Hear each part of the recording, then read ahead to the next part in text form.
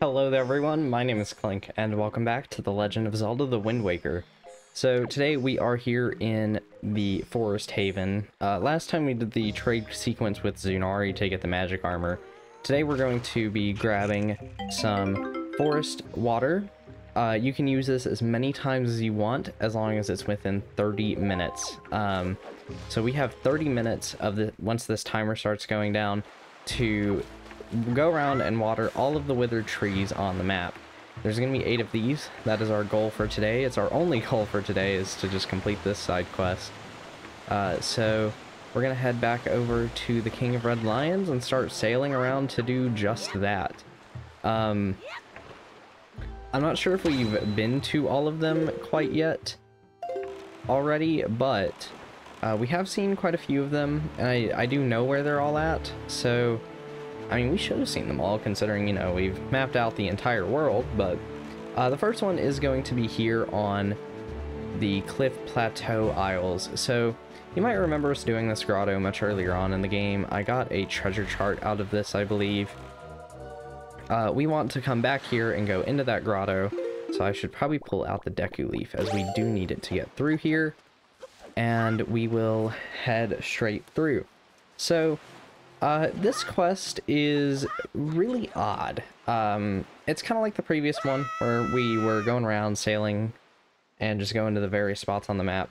But this one's been heavily altered in the HD version, as opposed to how it was in the original game. In the HD version, you have 30 minutes on your timer instead of 20. Couple that with the fact that on top of that change, you have the swift sail that moves at double the speed of the regular sail, and you don't have to stop to change wind direction, which, to be fair, the timer didn't go down during that anyway. But there's a lot more than just the time limit increasing. You really have a lot more time to finish this quest on the HD version. So it's really not too hard of a quest thanks to that. We're just going to go on ahead and glide across here, head up, and talk to, well, you don't even need to talk to the Koroks. You essentially just come up here, you pour some water onto the tree, let it grow, and then you walk away. The Koroks really don't have anything to say. Like, if we talk to the Korok, thank you very much, there's 7 more. Just go pour, and you have that much time left. That's all that the Koroks really tell you. So, no, I don't want to talk to you.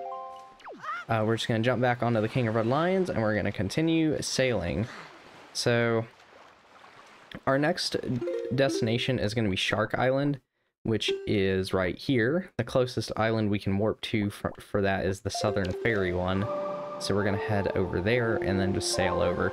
Like I said, it's kind of similar to the trade quest, where we're just going to have to do a lot of sailing. That's really all we're going to do today.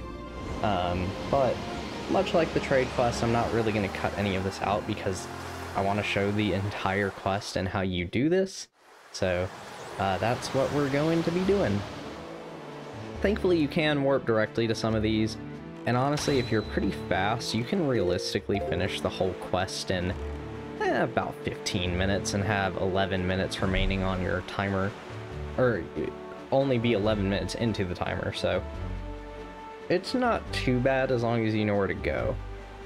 It could really help where, as you're going and filling out the map, maybe you wrote down notes on which islands had these. Much like what I have next to me now. But, you know, you wouldn't really think to do that maybe when you're playing the game blind. Unless you, like, started this quest or something. But, we're gonna get out. I think you actually need to get onto the island from here. And here's our next, tree to water. I think we could do this island, but I'm actually not going to do anything with Shark Island, because I know what the reward is for all of it, and it's just rupees, so I'm not going to do it. But you can do this, like, big enemy gauntlet if you hit all these switches around the island fast enough. So once we've done this one, we are going to go to Great Fish Isle. I essentially just have a route that is the fastest route in terms of just warp, or fewest warps that we really can do. I mean, technically you could do 0 warps, I guess, but, you know, I'm trying to do this just efficiently. That way we're not spending tons and tons of time doing this quest. because it's already a long enough quest anyways. So the one here on Greatfish Isle is actually going to be on top of this little spire that we needed to use to get to the heart piece earlier on in the game. So we'll go ahead and stop here and get onto this little spiral to do this. So yeah, this quest is kind of underwhelming though, honestly, in comparison to something like the Zunari quest where you get a full, cool, unique item, or just how a lot of the quests on Windfall were just like smaller, nice ones. This one feels like a really high effort quest, and all you really get out of it is a heart piece, which is a little unfortunate, but oh well. Next is going to be Needle Rock Isle, so we need to go southwest. So that's going to be this way, right? Yeah. And that'll be our next one, which I think, was it Needle Rock Isle that actually had something else we could have done here? There was one island that had a spot to melt some ice, and it might have been this one. I don't really want to... I'd rather not make this the part where I'm doing that, but like, I don't really want to have to come back here, and I don't know, maybe it's something cool. Nah, I'm not gonna worry about it too much. I'm not gonna worry about it. I'm just gonna get over it. There we go. That's what I'll do. Get over it. I'm also trying to keep an eye on the moon cycle to make sure that it's not a full moon, so that we can finish that other side quest with the guy on Windfall. Yeah, I'm trying not to forget about some stuff, but yeah, our withered tree is going to be over here, so we'll roll over, pour some water on there, and we're halfway done already, so we're doing pretty good.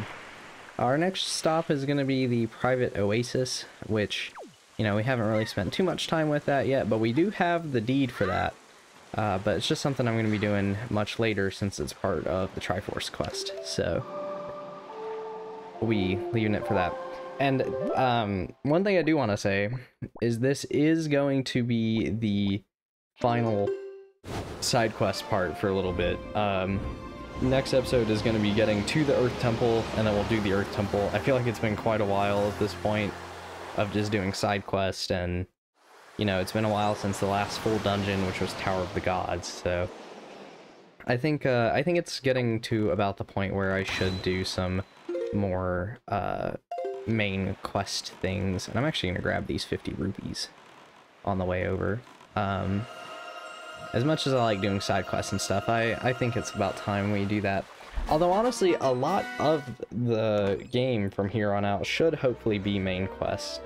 I think I'll maybe have 3 parts between the Earth and Wind Temples of optional stuff. We'll see, because I think I'm going to do a part where we go around and we do the reefs. I think I'm going to do a part where we go and play some mini games. And maybe I'll do a part where we finish up everything on Windfall, because there's still a couple things that we can do, like showing the guy that picture of the full moon, or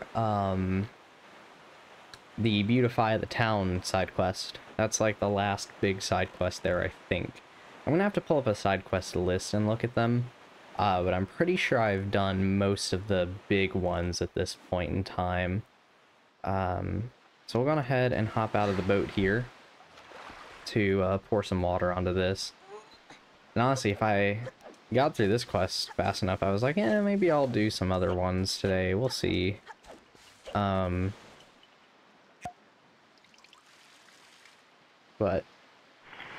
let's go ahead, pour some water onto this one.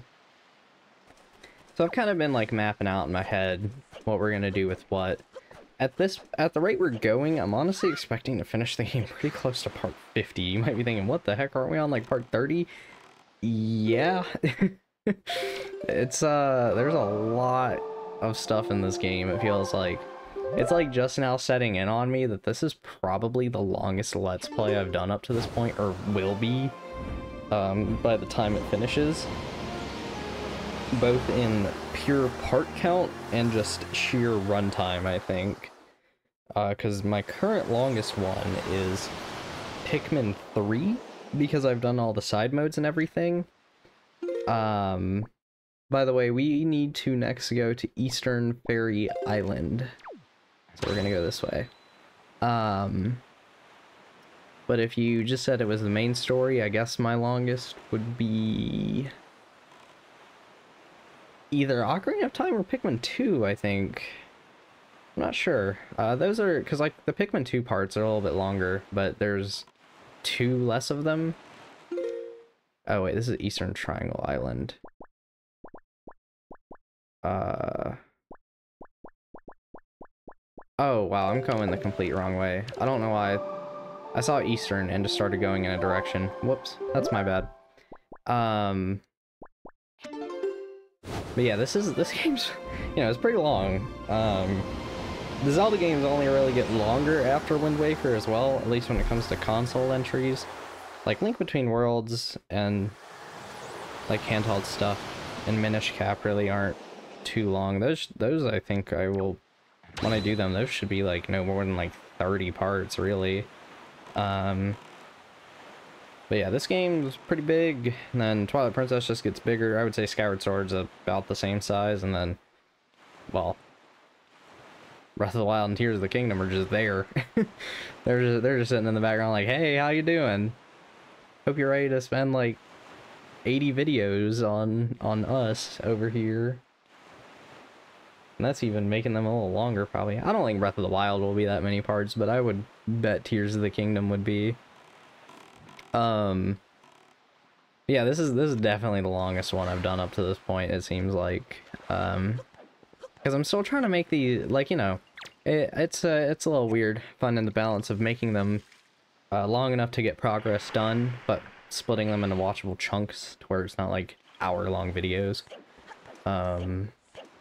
So that is number 6. Next up is going to be the Mother and Child Islands, which is the same story as with the traveling merchants. We need to warp over to Tingle Island and sail over there to them.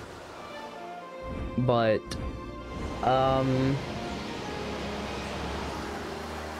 it's I've been really enjoying this game again. Like, it's, I don't know, it's kind of funny. Wind Waker is just, it's a weird game to me because it's a game I honestly have a lot of problems with this game. I think it has a lot of flaws. Don't get me wrong, I think Wind Waker is a really great game, but it's also one that I think has a lot of issues. I think it's one of the more flawed Zelda games, but it's one that I can't help but just still love most of the journey for. So it's been fun playing this one so far, and we still have a long way to go, but I'm feeling pretty good about the journey ahead, especially because honestly, I think some of the best parts are in the end portion here. The remaining dungeons are the best ones in the game. The ending of Wind Waker, which, not talking about too much yet, but personally is one of my favorite climaxes of the entire series. It probably was my favorite, honestly, up until Tears of the Kingdom came out. So I actually really like Ganondorf in this game, and his character and his fight in Wind Waker. So I'm very excited for when we get to all of that. But from here, we don't need to warp anymore. We can sail straight over to our final location, which is going to be the Star Island. I think I did the grotto on Star Island already. Yeah, I did. I do remember bombing the hole open. So we're going to face this way, I think. Yeah, because it should be right north. Yeah. So yeah, that's kind of a little bit of what to expect from the rest of this, probably. Honestly, I'm hoping to get around like 45 parts. That's what my ideal goal is, but I'm expecting closer to 50 just because I don't know how long it's going to take me to do the Triforce quest. My original goal was to do it in 3 or 4 parts, but I think one of them I'm going to have to split into like 2, just because it's like so long to go through this one thing, which we'll get to. And it has a pretty good stopping point about halfway through it to where I could do that. But we'll see, because most of the Triforce pieces really don't take that long to go pick up. And as you can see, our timer is still above 20 minutes, so we completed the quest in under 10 minutes according to the timer, which this video has been going for a little under 15, which is pretty darn good, actually. So we'll go on ahead, get this tree sprouted, and once you do the last one, out will pop a piece of heart, which I think this is going to get us another heart container. Really nice to pick up before we go do the Earth Temple. So there we go. There is yet another heart piece. I don't want to make this part extremely short, so what we're going to do is open up some of these treasure charts real quick that I can open, because we've gathered a couple at this point. I should have opened these before these quests so I could pick them up on the way, but I think we should just go around and collect a few of these today, which we can do 9.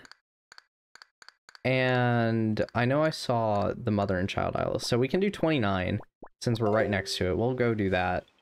I might try to do some of these just as we're going along, because I think I'd like to collect a lot of the treasure charts that I at least obtain, while I'm not going for all the treasure charts. The ones I pick up, I might as well get the heart pieces and the rupees I can get out of them, because the rupees will be helpful for stuff like the Triforce charts and buying the stuff from Beetle, so I might as well. And whoa, excuse me. So I'll probably pick up 1 or 2 of these today, and then we'll head over to the Earth Temple, because I'm gonna head over to the island. We're probably not gonna get to the Earth Temple next time. We're going to be meeting the sage and just getting to it, but then the Earth Temple will be the part after that. So there's our treasure chart right there. So we'll go on ahead, sail over here, and grab that. Come on, be a heart piece. Please be a heart piece. I never will complain about just finding more heart pieces, so... Okay, money, whatever. The Needle Rock one is gonna bother me if I don't do that one, so I'm gonna get that one done. Which, Needle Rock... No, this is Horseshoe, right? Or is it Horseshoe that I need to go to? I'll have to look at the treasure charts. We'll see. We shall see.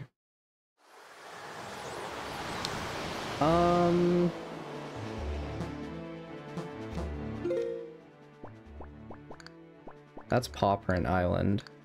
Oh no, we already have Needle Rock. This is gonna be Horseshoe then, right? Yeah. Okay, Horseshoe is what I want anyways, so it's all good with me. And I see some money that I would like to pick up. So there. I'm a little over. I don't care that much. We got another shot though. There's another one right here. Perfect. Alright, we'll put away the sail. There. Yeah, there we go. Okay. Easy peasy.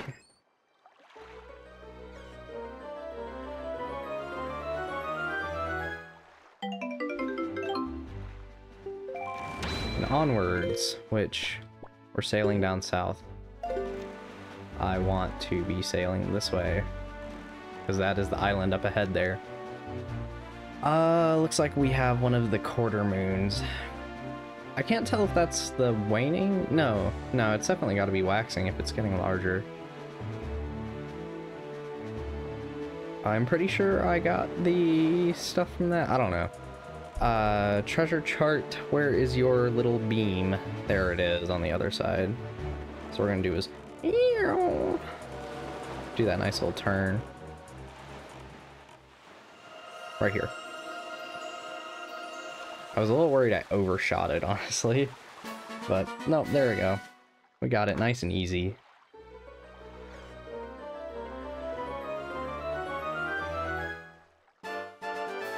Silver rupee, alright. And let's go ahead and sail towards the Earth Temple.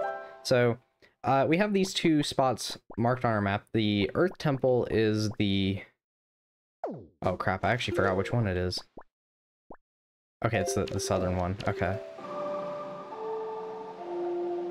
What the... I definitely had my stick aimed upwards. Okay. So we'll head over to Alzet, and then we'll sail over to it. Nice and easy, but... Yeah, we're finally getting close to more dungeon crawling. Yeah!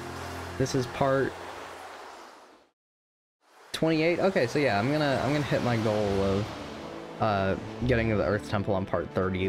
When I was like doing Forsaken Fortress, I was like, hopefully if all goes according to plan, part 30 will be the Earth Temple. So, I'm pretty happy with that. Which, the thing to know about the Earth Temple and the Wind Temple is, like, they're a decent chunk longer than the previous dungeons, so I'm expecting those parts to be like 25-26 minutes each. They're definitely on the longer end of episodes of this series, which is kind of funny because the next part's probably not going to be very long, because it's just going to be us getting the Earth Sage and bringing them over to the dungeon. But since we're here, I shall go on ahead and end this video here, and I will see you guys next time, where we will be making our way to the Earth Temple. Bye-bye.